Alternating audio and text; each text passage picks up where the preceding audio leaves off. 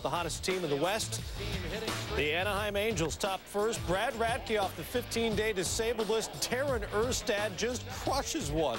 Try to find the ball. Upper deck. Solo shot. Erstad's fourth of the year. Radke would leave the game after facing one more batter.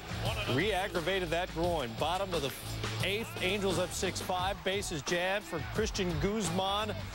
Finds a little turf in left. Dustin Moore scores. A.J. Przinsky hesitates for some reason, and he's out. Run. Tied at 6, top 9. Tim Salmon pops it up. Nobody has any idea where this ball is, but Eddie Guardado has spotted it and lays out. It hit the speaker. Great catch by Guardado. Bottom 9, Troy Percival on. 2 outs, 2 on. Corey Koski, you get. We go to extra innings. Bottom 10, runners on the corners now. Darren Erstad moved from center field to first, gets a new glove. Much discussion about that. And so the Angels play 5 infielders to try to prevent the winning run from scoring. Nobody out. Lou Podon, Denny Hocking, and hits it right to Erstad. New first baseman makes the put out. Works beautifully. Next batter, same infield configuration. Guzman back at the plate. Hits it to left field, and it's the little-used sacrifice fly SportsCenter highlight. Deep enough to score the game winner, and the Twins take it 7-6. Guardado pitches 2 scoreless innings for the win, but the Twins pen is wiped out. 17 1/3 innings they go over the last 2 games. Radke, by the way, was going to be limited to 5 innings, lasted just 12 pitches, re-aggravated the groin, and was sent right back to the disabled list. Lou Piniella, the Mariners visiting the Orioles. The M's took 2 of 3 in Seattle last week. Top second, bases loaded. Ichiro off. Scott Erickson. Here comes Desi Relaford. The Mariners up 2-0. Bottom 6. Mariners up 4-1. Brian Roberts off Rafael Soriano. Mike Cameron with a tasty backhanded snag. That is magnificent work.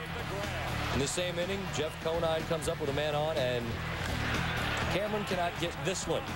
Cannot do a Terrence Long number. That was a sick grab by Oakland, but this is a different game. Conine's 3rd home run in the last 2 games. Orioles closed the gap to 4-3. Top 9, tied at 4. Jeff Cirillo with a man on off Jorge Julio. Desi Relaford trots on in to score again.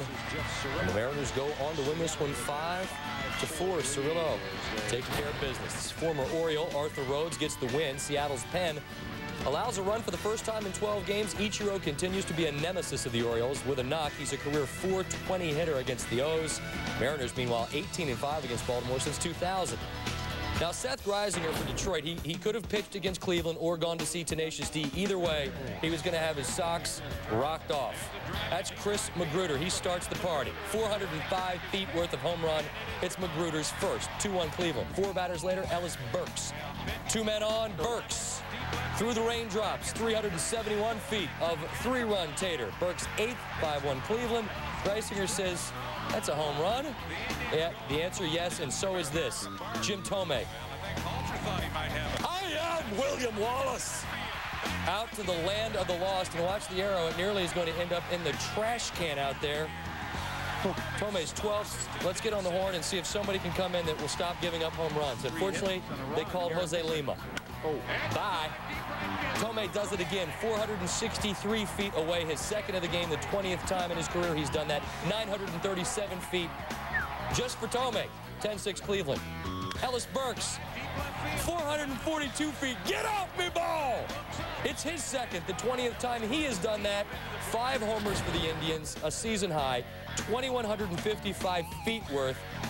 Whew. First time in more than 2 years that 2 Indian players had 2 homers in the same game. Meanwhile, this weekend in Tampa, 1st to 4th Thursday. Bottom 1st, Tim Hudson versus Ben Grieve. Yeah, whatever. Hudson gets Grieve looking. Bottom 6th, Hudson against Grieve one more time. Advantage, Grieve. Turns on this one, turns the scoreless game into a 1-0 Devil Ray lead. Grieve's only hit in 6 at-bats on the night, 7th homer of the season. Bottom 9, runner on 2nd, 3-2 A's. Greg Vaughn against Billy Koch.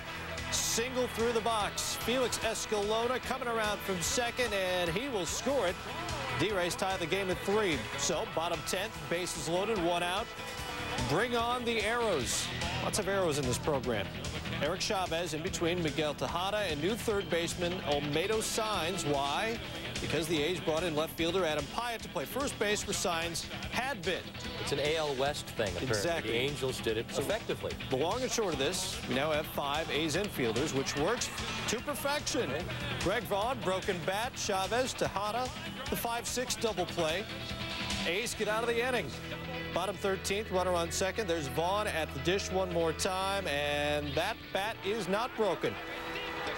Off the wall, Russ Johnson will trot in to score, and the Devil Rays win it by a count of 4-3. Season-high 3 hits for Vaughn, who entered the game 2 for his last 26 over an 8-game stretch. Tim Hudson dodged 11 hits in 6+ innings to allow just 1 run. Bonds in the first. You know he's coming. Bonds hits this about 7 miles into the stratosphere, but it's in the playing field. Quentin McCracken makes the catch. We're scoreless in the top of the 4th. Luis Gonzalez wants to visit SpongeBob SquarePants. That means we're going to get wet. Only 3 opposing players have ever hit a ball into McCovey Cove. Gonzalez becomes the first man to do it twice on his 11th home run. Jose Guillen lines the ball to center in the top of the 4th, and Sean Dunston, the veteran. He's played all over the place. Great arm, great glove there. Bottom 4, Bonds second at bat this time. Helling sits him down looking. Only the 15th time Bonds has struck out all year. Helling says, I'm not overpowering. I can't blow fastballs by, folks. I have to rely on control. Bottom 7, shift on for Bonds, but he goes the other way. It's all right. Gonzalez has got time to get there. Bonds 0 for 3 at this point. Bottom 9, Bonds on deck. Runner on second. Nobody out. David Bell to Craig Counsell. Throws to first for the out. Tom Goodwin tries to hustle over to third. Mark Grace gets to Tony Womack, the unique 5-3-6. Seldom seen DP for the D-backs. 2 outs for Bonds. Byung-Hyun Kim wants nothing to do with him. He walks him. That's the 63rd base on balls of the year. Jeff Kent now 2 out. Kim, outside corner. That's it and that's all. Kent not happy. A Bob Marley special. 1 love. Of Helling's sparkling effort, Bob Brenly said he knew it was a big game for us to split the series and then get out of town. He made his pitches. San Francisco got only 4 hits, 2 each from Benito Santiago and Ramon Martinez. Kirk Reeder pitched very well but loses for the 5th time in his last 6 starts versus Arizona. Exposing the Braves, Michael Barrett. Born in Atlanta, still lives in Alpharetta. Shot to right field. Darren Bragg goes into the wall hard. Fernando Tatis would score 1-0. Exposed Barrett. He has a triple. Let's watch the replay now. Bragg almost made a great grab to save the game on Wednesday night, diving in towards the infield. Here he dives out towards the wall, and look out. And actually, the wall has a little damage. Bragg was all right. Easy for me to say. Paul Pavano facing Bragg. Bragg gets even with the baseball gods. Brings in Vinny Castilla. Braves lead 2-1. Top 6, same score. Jason Marquis facing Lee Stevens. And Marquis, he says, when you're 100%, you're always a little better than when you're not. Makes sense. Sort of a Yogi Berra kind of a thing. Jason Marquis, he's won 3 of 4 starts since coming off the DL. He also had a hit and scored a run and is batting .286. Atlanta has won 10 of 14 and moved a half a game ahead of the idle Mets. Getaway day for the Reds in South Florida, and Jason LaRue more than happy to see Miami in his rear-view mirror. You know, some people go down there, they party too much, spend too much money at South Beach. Other people suffer sunburn. LaRue suffering a serious case of the whiffs. 0 for 4 with 4 strikeouts on Wednesday. Didn't get much better Thursday. LaRue's first at bat, Kevin Olson, and the hook will bring you back. That's 5 straight strikeouts for LaRue. Bottom 3rd, Luis Castillo hits a dribbler. Look at Todd Walker making the play. Todd Walker. Great play. Watch it again. Walker charging all the way, knows he has to do it in one motion, and gets his man at first. Back to LaRue, top of the 5th. Olson, no sir. His average dropped 17 points over the last 2 games. That's 6 straight strikeouts. Top 7, Reds up 2-0, and that's good contact. Eric Owens giving chase, and you can chase all you like, but it's not coming back. 3rd of the season for Larkin. Next batter, yep, it's Jason LaRue. And that's in the dirt, and he's swinging at it anyway. At least he gets to run this time. He's still out. That's 7 straight strikeouts in a row. Uh-oh. Top 9. Reds up 4-1. LaRue up for his 4th at bat. No. Ladies and gentlemen, hey, Jason LaRue has made contact. It's a fair ball. Jason, just remember, you could be that guy. 0 for 4 on the day, and we take baby steps here. Jimmy Haynes wins consecutive starts for the first time since last May as the Reds move to 11 games over 500. Taylor hoping to see the offense get going, talking to Mark Bellhorn, who would help him out. No score, 2 on. Alex Gonzalez, who would later homer, lines this one off the right field wall, and Todd Hundley is on the way home, and Hundley is called safe by Matt Hallowell. Jason Kendall, I tagged him. I really did. And bang, bang play. Maybe he nicked him. Lloyd McClendon comes out, picks up the argument from there. To no avail, Cubs lead 1-0. Top three, bases loaded. Remember Mark Bellhorn talking to the skipper? He said, "Skip, I got it.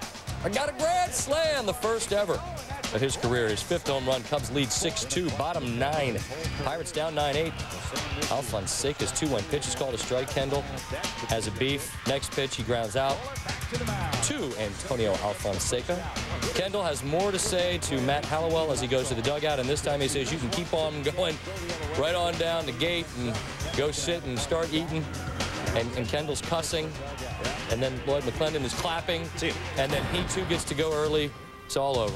Kerry Wood now 4-1 on the road and 1-3 against Pittsburgh. Jimmy Anderson now 3-1 against the Cubs. Mark Bellhorn, who hit that grand slam, said, "I haven't played in 5 or 6 days. I was just happy to start and contribute." Brian Giles for the Pirates, 12-game hitting streak during which he is batting .500.